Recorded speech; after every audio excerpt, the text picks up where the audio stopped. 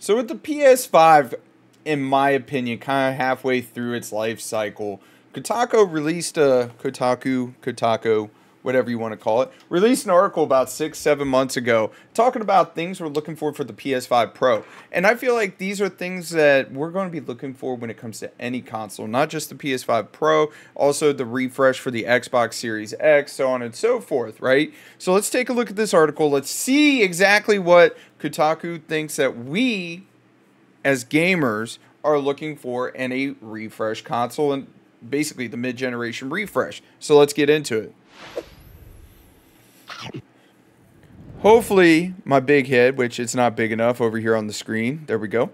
So let's take a look and see exactly what Kotaku's talking about when it says these are the things that the PS5 Pro players want.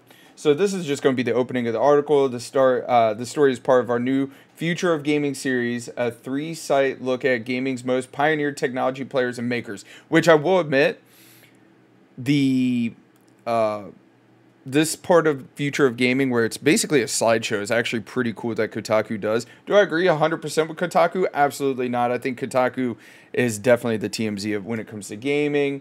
But let's take a look and let's see what they're talking about. And truth be told, when it comes to a lot of these gaming websites, I don't think a lot of this stuff's written by gamers. I think it's written by people that want to be gamers. A new design. Okay, so me personally, I don't care what the design is. As long as it's not taking up like an entire desk, much like the Series X. And the PS5 is actually kind of bulky because I have an original PS5 from when they first came out. Now, if it was slimmed down, smaller, and more powerful, okay, I could get behind that. But like, I genuinely don't care about design. Maybe I'm just crazy like that. Let's see what it says. A rectangular shape or at least a flat bottom or a, for Christ's sakes, the current generation's the worst console physically interact with ever. Oh yeah, I 100% agree. Only because like you actually have to have the stand underneath it in order for it to stand up. 100% agree. The only reason why I'm still rocking my PS4 Pro is it's very reasonable. I refuse to rearrange my entire entertainment center to accommodate Sony's poor design choice. Agreed. It's big and it's clunky. At least with the Series X, it is a big old mini fridge, which I actually have the Xbox mini fridge next to me on my desk. But it 100%, at least it's ergonomically where you can like basically set it wherever you need to, set it. The PS5 Pro is just like, I mean, not the PS5 Pro, but the PS5 design is very clunky. It's just awkward looking. But genuinely, I don't care as long as it's not making me like rearrange my entire desk just to put it up there.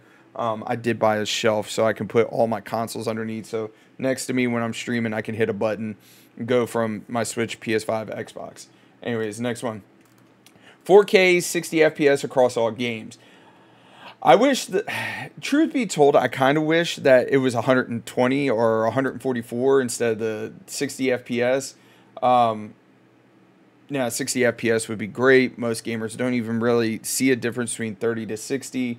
But when it comes to like cinematic trailers or cinematic games such as Spider-Man like this, you will potentially notice a difference, especially if it goes up to 60 frames.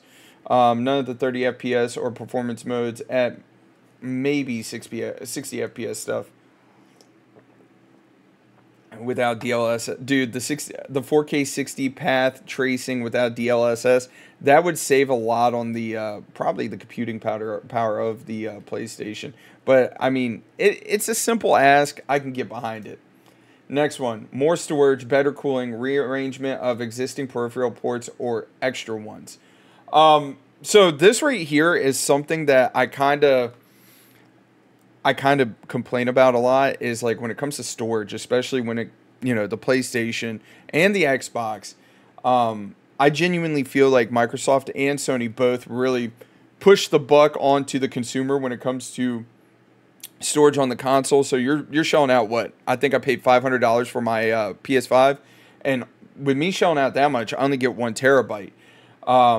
Games such as Call of Duty, on the other hand, are like, we're going to take up a quarter of your storage right there. I think that on a realistic standpoint, most of these should be coming with a 2 terabyte versus a 1 terabyte. And with the cost of storage actually coming down compared to where it was even a year ago, They shouldn't pass that buck on to the consumer, and they should actually eat it. From a realistic hardware perspective, more storage, factory default, I understand you can install a second drive or use external storage. Not the point. I would also prefer better cooling. I agree, better cooling would be nice. It gets hot, and anyone recalls the situation that happened at Evo this year with people using third-party fight sticks and literally melting connectors. That's pretty bad.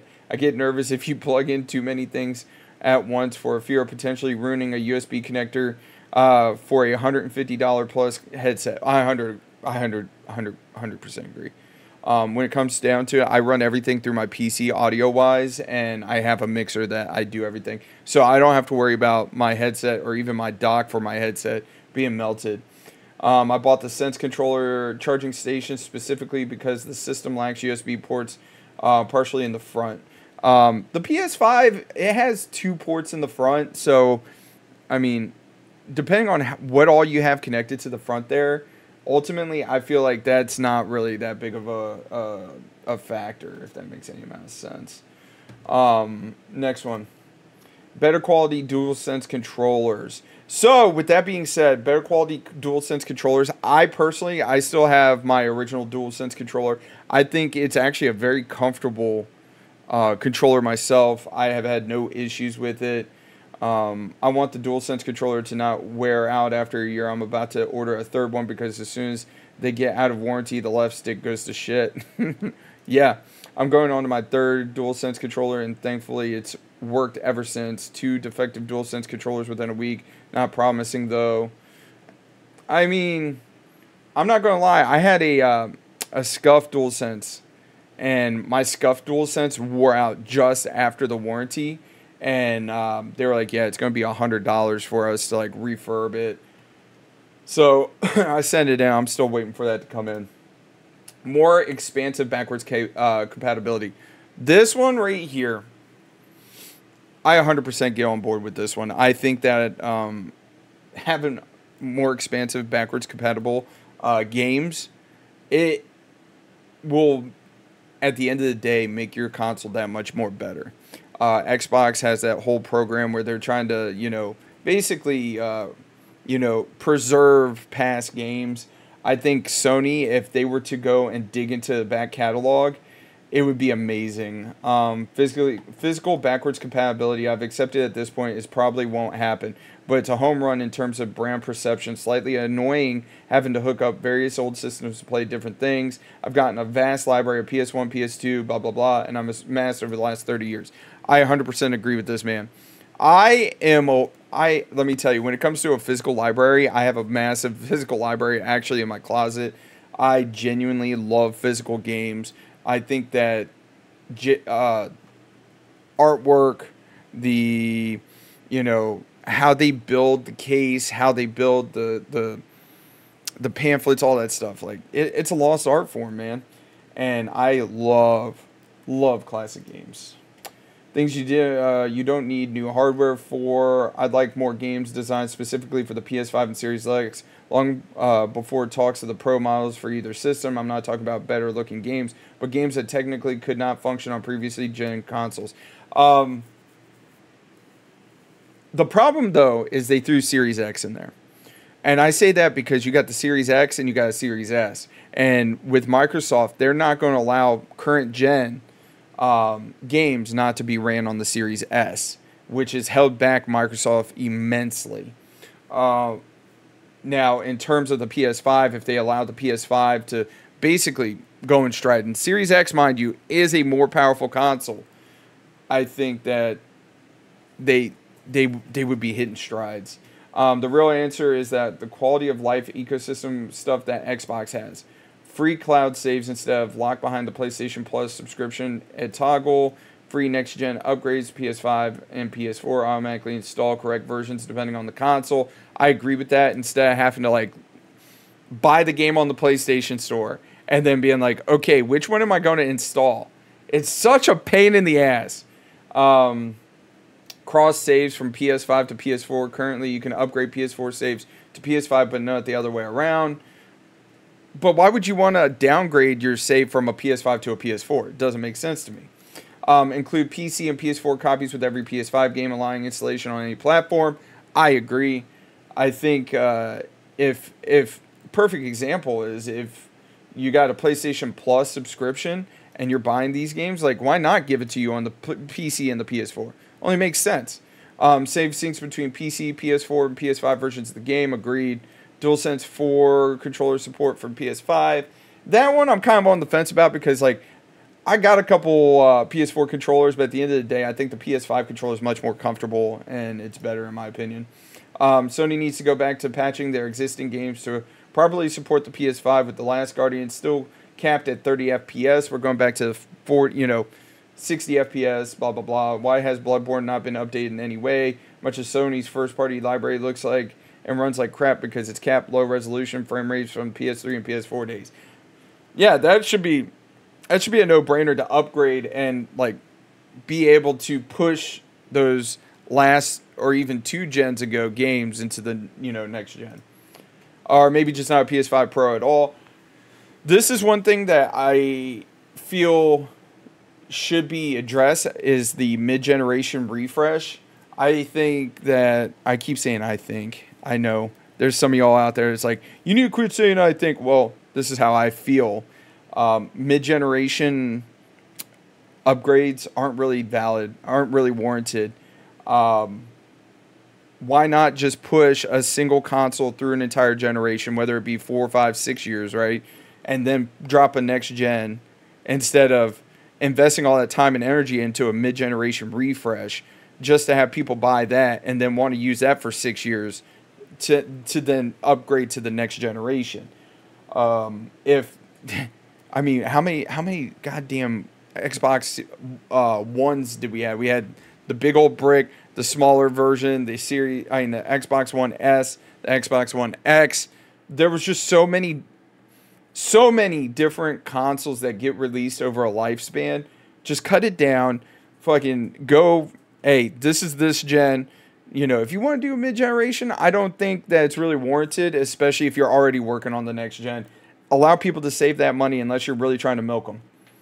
The next one is Orb. I have no idea what it is. There's no video available. This is slide 9. I only left that there just to prove it to you guys. And then, of course, 10, slide 10 is blank. So let's go full screen. But genuinely, I feel that mid-generation refreshes when it comes to consoles aren't really warranted. Save your money, wait for the next generation, because I got the first generation Xbox Series X and I got the first generation PS5. Now, granted, they didn't hit their stride until I'd say about a year ago. So three years into their life cycle because of, everything that happened, chip shortages, so on and so forth. I don't think a mid-generation is really warranted. Just get these consoles in the hands of people, let them enjoy some games. And they're saying 2026, 2027, we're going to get another, the next generation of consoles. Cool. I really want to see what Microsoft's going to do because truth be told, I think the Xbox Series X and Series S is their last generation. I'm just saying. And I don't think Sony's going anywhere when it comes to the capabilities of potentially the PS6. Anyways, you guys, don't forget to mash that like button. Comment down below. How do you feel about the PlayStation mid-generation refresh? You think I'm right? Do you think I'm wrong on some of my takes? Truth be told, I really don't care. I just want to have a conversation with you guys. We're on our way to 8,000. I can't do this without y'all. Let's see where we go, guys. Y'all take it easy. Have a great and wonderful day, and I'll catch you later.